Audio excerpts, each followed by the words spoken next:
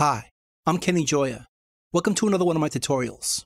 In this video, I'm going to show you how to create your first drum beat using a MIDI controller in REAPER.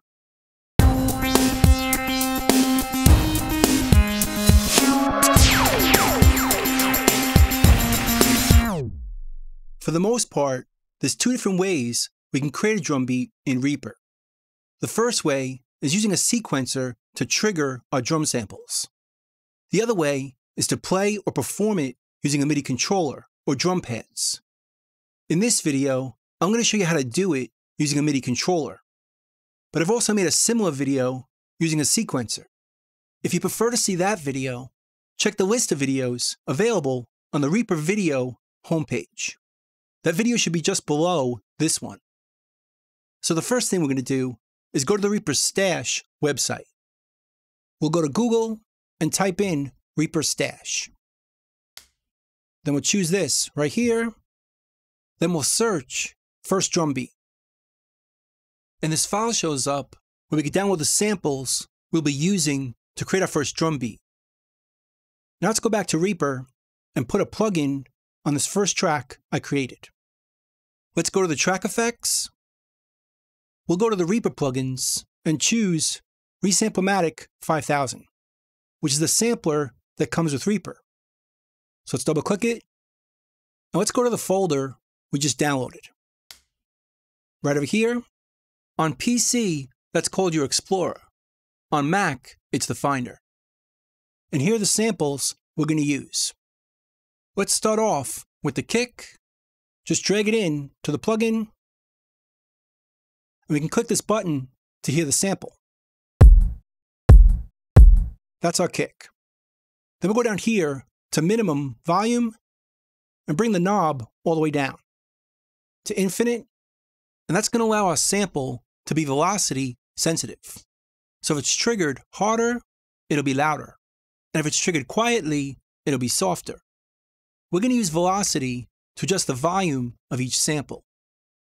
Then we'll go down over here to note start and note end, where we can choose the MIDI note that's going to trigger this sample. I'll type in 48, which is C2, to both of them. And now C2 is going to trigger the kick sample. So let's add the rest. We'll first select the plugin, copy it, and then paste it. Now we have a new one where we could put our snare. Let's grab the snare right here, drag that in, play it from here. Let's change the note for this sample so a different MIDI note triggers the snare. Let's change this to 50, which is D2. And let's move on to the other samples. Copy and paste it. Let's do the clap right here. Drag it in. Change the note to 52, which is E2.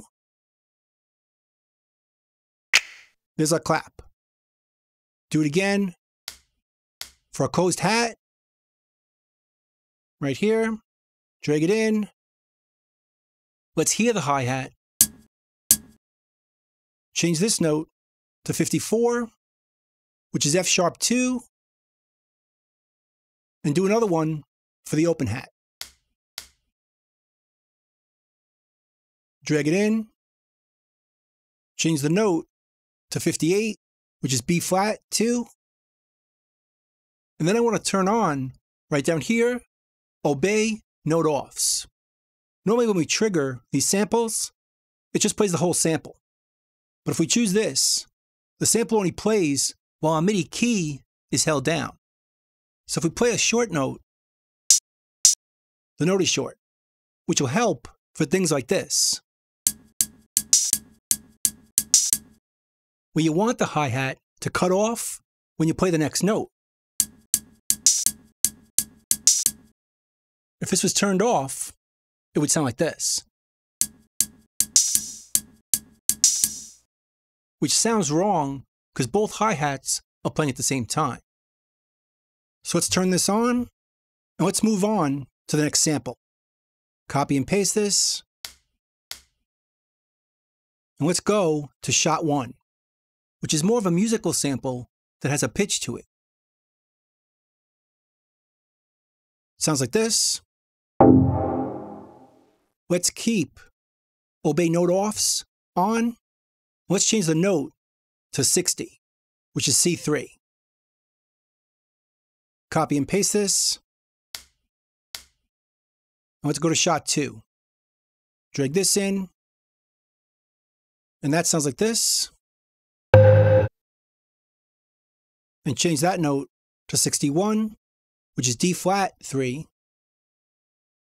Copy and paste this. And bring in the reverse cymbal, which sounds like this.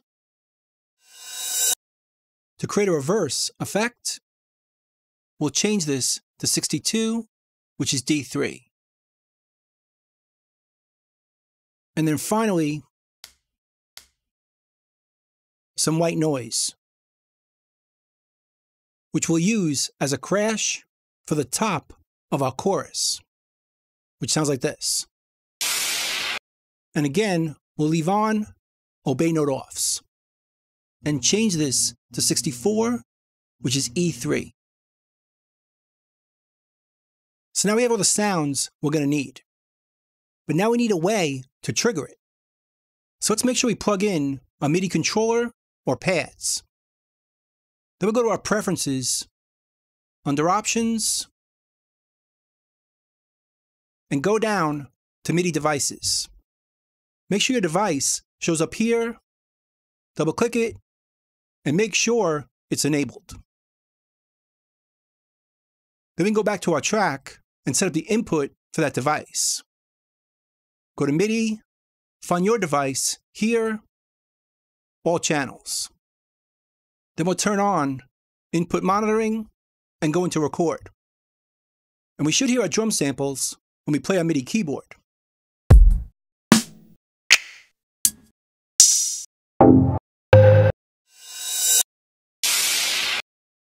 So now we're ready to record our first drum part. We're going to start off by just recording one bar. So we'll go from bar 3 to bar 4. Hold down Control on the PC or Command on the Mac and just draw a MIDI item.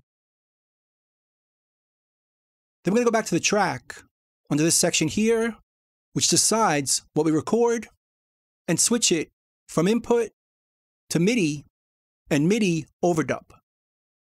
If we choose this, we can record over and over again on the same section with the same MIDI item, making it a lot easier to layer our parts, because we can't play them all in one pass. So let's choose this, and I also want to quantize on the way in, so our drum performance will be perfect. So I'm going to right-click over here and go down to Track Recording Settings.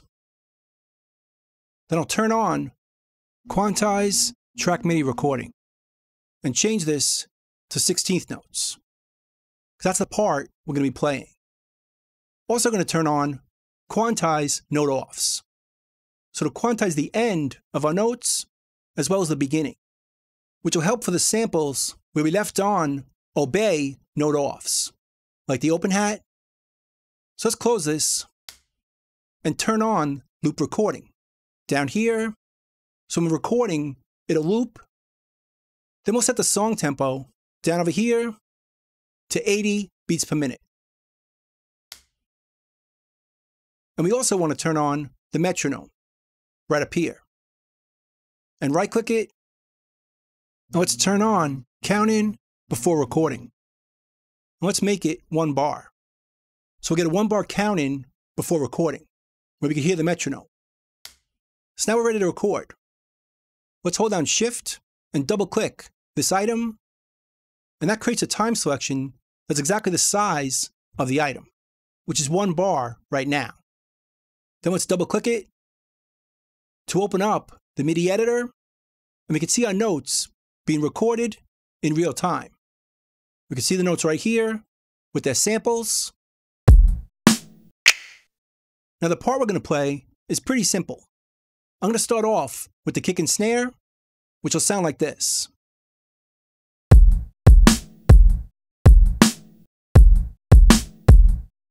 Then I'm going to add the clap on beat 4 to go with the snare every other time. Then I'm going to add a hi-hat that plays an 8th note part that's accented. So every other hit is a bit harder, like this, with an open hat at the end. So let's start recording.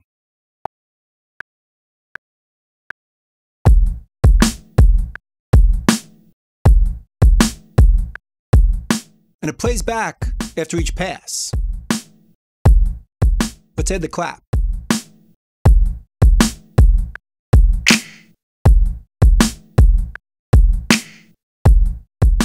And the hi-hat.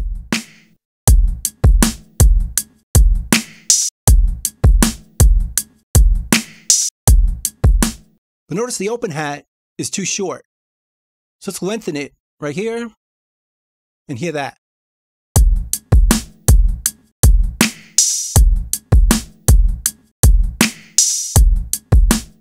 And the hi-hat is a bit too loud. So let's right-click it to select them all and bring it down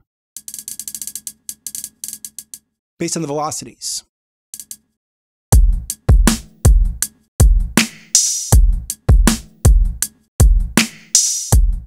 Let's bring down the open hat too.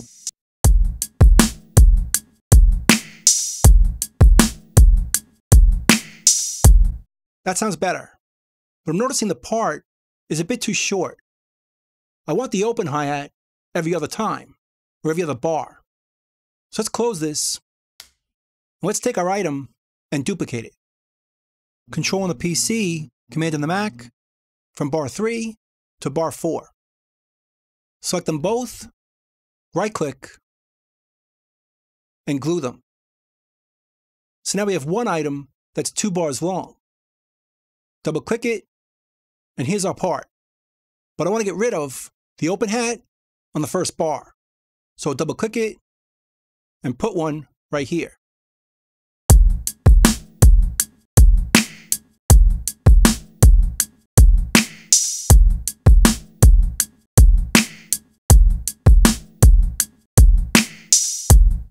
That sounds better, with the open hat every other bar, or every 2 bars. Now let's add shot 1 and shot 2. And I'm going to copy the kick part with both of them. Go into record.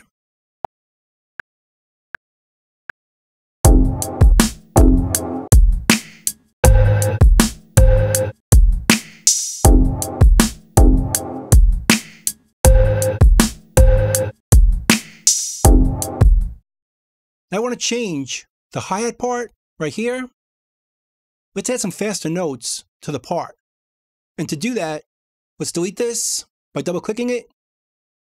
Let's change the grid down here to 64th notes.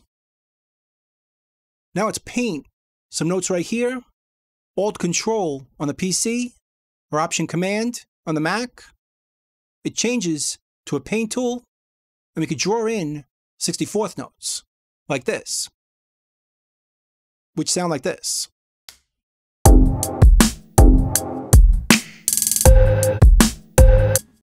Let's get rid of the last one by double-clicking it. Let's adjust the velocity for all of these. So it fades in. Let's bring this up so we can see the velocity for these notes. Control on the PC, Command on the Mac, and just draw in a fade in.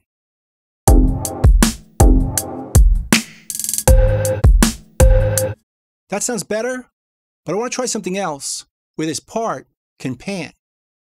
So let's go back to our samples right here. And let's grab the hi-hat and copy and paste it twice. Let's put the copies up here.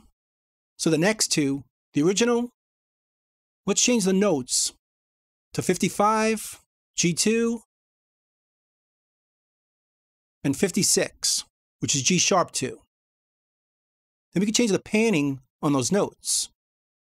Let's make this one left and this one right. Now let's go back to the MIDI editor. Let's delete these notes And let's draw them over here instead, starting here and here. So they should pan from left to right. Let's draw in a better fade, like this.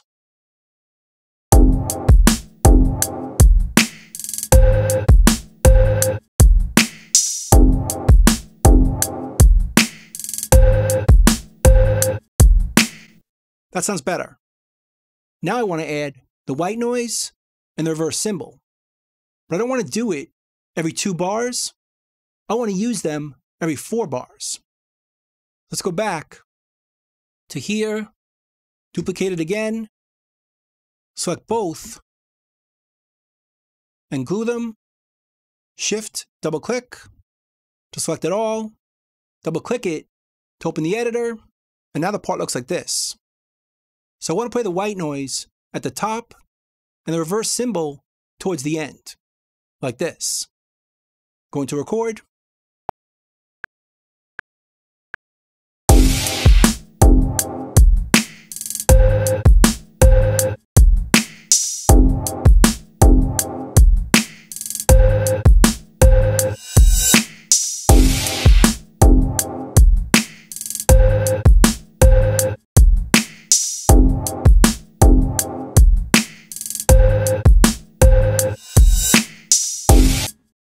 But at the end, after the reverse, we don't need the open hat. So let's delete it, and it sounds like this.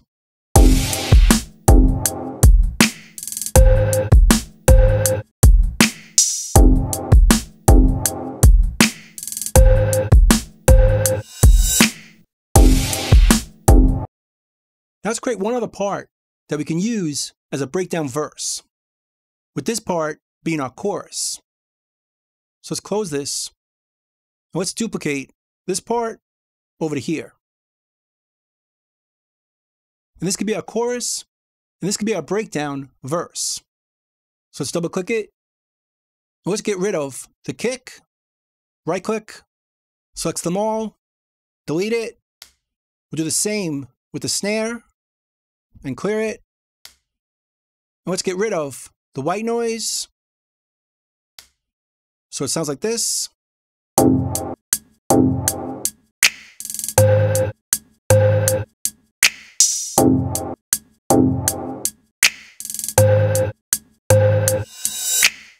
Let's add a fill towards the end, using the kick and the snare, like this.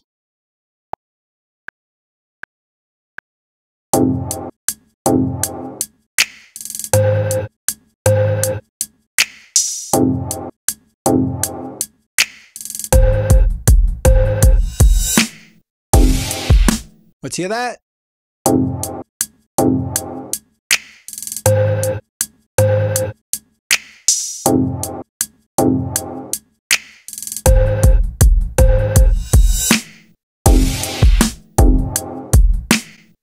Sounds pretty good. So now let's close this. Now we have a breakdown verse right here. And this section over here could be our chorus. Let's select them both and duplicate them to bar 11. Now if we had more parts, we can create a full song. But for now, I just wanted to create a few drum parts to get us going. So let's hear what we have.